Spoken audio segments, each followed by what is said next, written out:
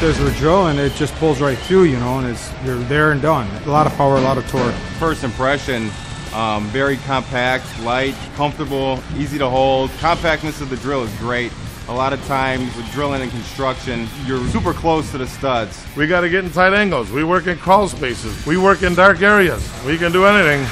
We're drilling easily 1,000 holes a day. You want to get that done as fast as possible. Being able to kick it over to fast gear, drilling through these studs, it works out great. We can pop it on to low speed and really concentrate on doing some of our bigger holes, 3-inch hole, 4-inch hole. The drill handles it. They're quicker, they're faster, they're lighter, they're everything we've ever wanted.